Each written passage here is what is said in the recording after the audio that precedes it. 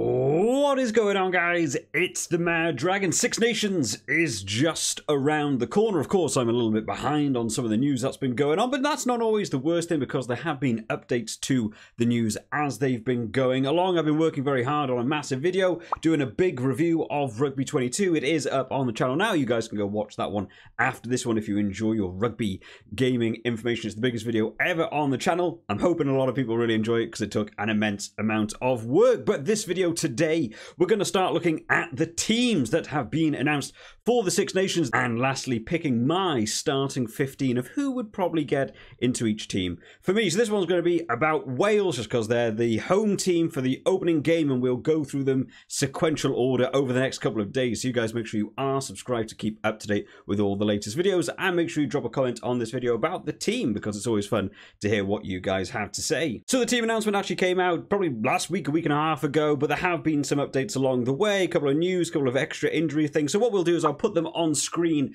for you guys now so that you can see the team. I've made any adjustments that I'm fully aware of at the point of recording this. So unfortunately, Dewi Lake has gone out with an injury. Now Scott Baldwin has taken over in that hooker position. I've also added a bit of a colour scheme to this one because I've had a couple of comments in the past where people have said, you know, I'm not that versed with sort of rugby news or rugby player names. I sort of know a bit about watching the game. So I thought doing this way, it sort of shows the positions that each person's been named in, because sometimes just a list of like 30 odd names can be a little bit too intense. So we'll have a quick run through them. So loosehead prop, Rhys Carey, Wyn Jones and Gareth Thomas. I mean, there's a good set of props going in there. No Nicky Smith, which did surprise me. Not that you should get ahead of any of the people that have been mentioned. I just thought Nicky Smith's scrummaging has been improving. Sort of over the last 12 months, 18 months, I think he's really been making big strides in his scrummaging. And it's one of the areas where Wales still can potentially struggle, is just having those scrums collapse, not working for them. So I thought maybe we'd see him there. Not mentioned though, but still a strong set of props. Hooker position, Ken Owens taking over captaincy. It's been swapped around a little bit recently, hasn't it?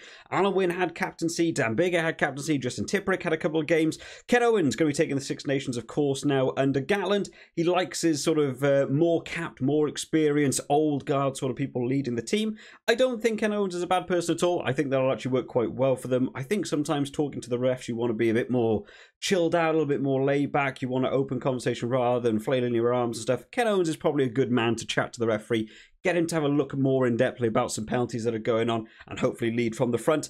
Scott Baldwin coming in over Dewi Lake. It's a real shame for Dewi Lake. He's had such a good season last year. I was really looking forward to see him playing a bit more in this team as we get close towards that World Cup. And finishing out there is Bradley Roberts. So, you know, it's a good set of hookers going in there. No Ryan Elias, which I have to say, as a Wales supporter myself, even though I do this channel, I'm kind of glad to not see Ryan Elias there. The line-outs from him have been so poor recently. I'm not sure if there was an injury or just performance hasn't got him in there. I would have liked to have seen Dewi Lake in there, but we'll see how Scott Baldwin gets on. Tight head props, Leon Brown, Tom Francis, Dylan Lewis. These are probably the three I think most people expected. Leon Brown, I still think is dealing with a bit of a twinge in terms of an injury, but was named. It was one of the sort of bigger surprises people weren't ready for.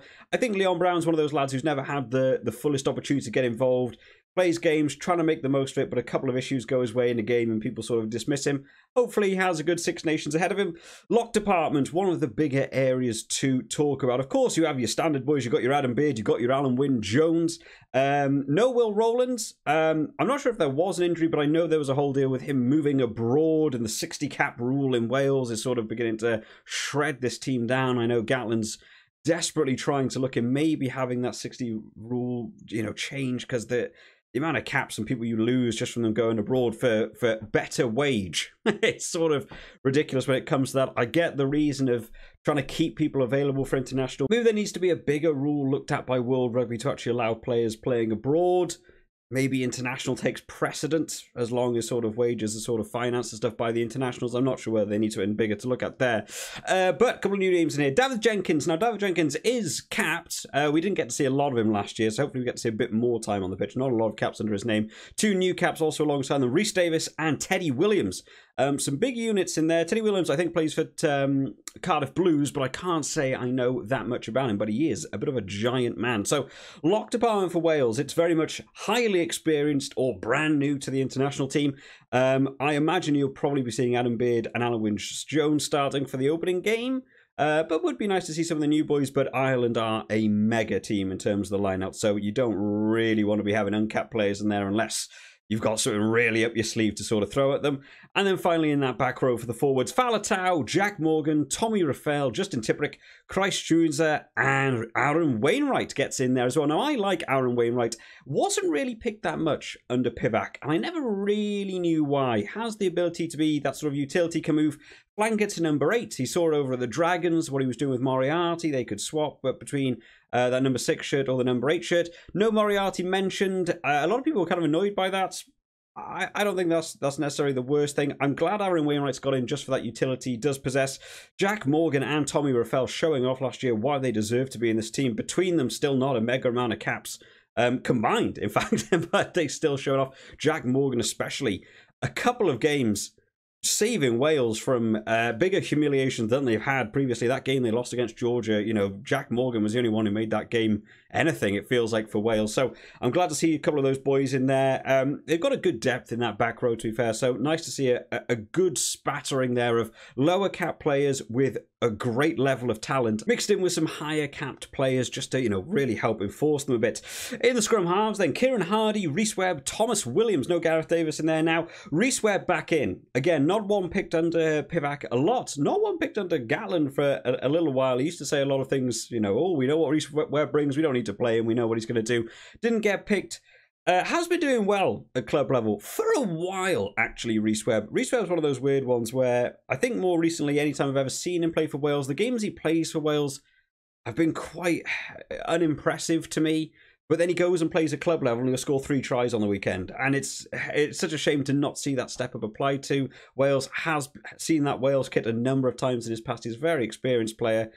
Easily probably going to be the most capped scrum half out of those 3, I assume. I'm not sure who will get the starting pick out of the 3 of them. I think you'd probably be relying more on Thomas Williams, but I could see Gatland maybe going for Rhys Webb just to start off, throw a bit of a spanner in the mix. Fly halves, Dan Bigger, Reece Patchell, and Owen Williams coming into the side. No Priestland. Again, he sort of made a revival from nowhere. I'm sort of glad to see someone like Owen Williams coming in now. Generate that youth. There's a couple of different names still trying to get in there. Jared Evans, not mentioned. You know, he's another one trying to get in that side. You're building towards a World Cup. You need depth. Sometimes just having, you know, the older boys with a bigger cap list isn't the way to go. More injury prone. Sometimes that shift in talent can just go away as you get older. I think bringing in some new boys is a good mention. Dan Bigger's already mentioned a couple of things about, you know, not being captain. He's going to be absolutely fine with it. I don't think there's anything wrong with not being captain. Sometimes being captain can impact your own game and you just need to get on with your own game. So I don't think it's always the worst thing. And Reece Patchell, I think, always makes a nice little impact from the bench for me in that Wales team. No Gareth Anscombe either. Bit of a shame. Again, a couple of names being thrown around there that could be in this side. So hopefully these 3 make the most of their opportunity. Centres then. Centres, quite an interesting area here. Mason Grady coming in uncapped. Now, Mason Grady won't be a name known by a lot of people, but he is a absolute unit of a man. He doesn't really look like enormous, but he's a very, very tall guy. Reminds me a lot of when, like, you saw George North first entering the Wales scene. He's a tall lad, but he's quite lean. But the power he brings in the running. Now, games I've seen of him, he does tend to play outside centre, but I can absolutely imagine Warren Gatland wanting to play him like a Jamie Roberts. He's such a monster going forward. One thing that I'm sort of hoping we get to see at some point over the Six Nations is Mason Grady and George North play alongside each other in centre. I think that is an incredibly aggressive centre partnership that's just going forwards. You'd have to have a lot more possession on the ball. You'd have to be a much more attacking prowess in a game. But I think if you can do that, just slamming one-off runners every time with these mega units, I think that's quite tough to deal with as a defence. So I hope we get to see that partnership at some point. Joe Hawkins getting himself in the side alongside of George North, as I already mentioned. Nick Tompkins, nice to see him still returning in that side again. You know, playing away from Wales, it's always like they're going to make sure they get in. Nick Tompkins in, it's nice to see. Kieran Williams coming in there, uncapped as well. Kieran Williams is also one I know an enormous amount about, so hopefully I get to see him a little bit over the Six Nations. And then finally in that back 3 then, Josh Adams, Alex Cuthbert, Rio Dyer, Lee Halfpenny, Rhys Zammit and Liam Williams. Now there's a list of people who can have injuries. Unfortunately, is one of the things you experience in Wales. Liam Williams, one of those sort of players, puts his body on the line, does come out with quite a few injuries. Lee Halfpenny, another one. just constantly in and out of injuries. I think Reece Zamet's currently actually got an injury. There's talk about him maybe just missing that first game entirely, but was named in the side. Rio Dyer, we got to see at the end of last year, get himself some tries, which is nice. Josh Adams still retaining in. Talks about him going over to France. How's that 60 cap rule going to affect him at the World Cup? Alex Cuthbert getting in the side. Alex Cuthbert's still a tough one for me. He's a good player. I just feel like his peak was a few years back, went back under Warren Gatland back a few years now.